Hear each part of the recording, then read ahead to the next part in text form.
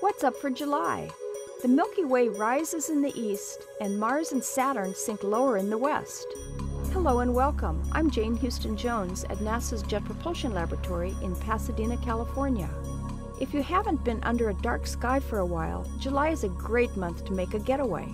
Many parks have astronomy programs at night and dark conditions to show off the summer skies. In the southern sky, you'll see the constellations Sagittarius and Scorpius separated by the core of our Milky Way galaxy. Even with a pair of binoculars, you'll find star clusters and knots of nebulae. Just aim at the brighter, clumpy areas. On the other side of the sky, watch a planetary pairing unfold. Mars moves closer to Saturn this month, preparing for their planetary meetup in August. Saturn, with its rings wide open, is larger and brighter than Mars.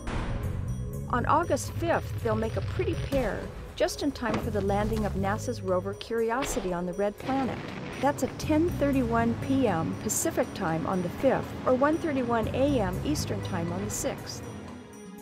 Early risers will witness a vertical line dance all month long, starring red Aldebaran, bright Venus, the Hyades star cluster, Jupiter, and the Pleiades.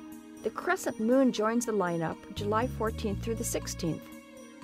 Send yourself a reminder to step outside on the evenings of July 24th and 25th. That's when the waxing moon pairs up with Mars, Saturn, and Virgo's great white star, Spica.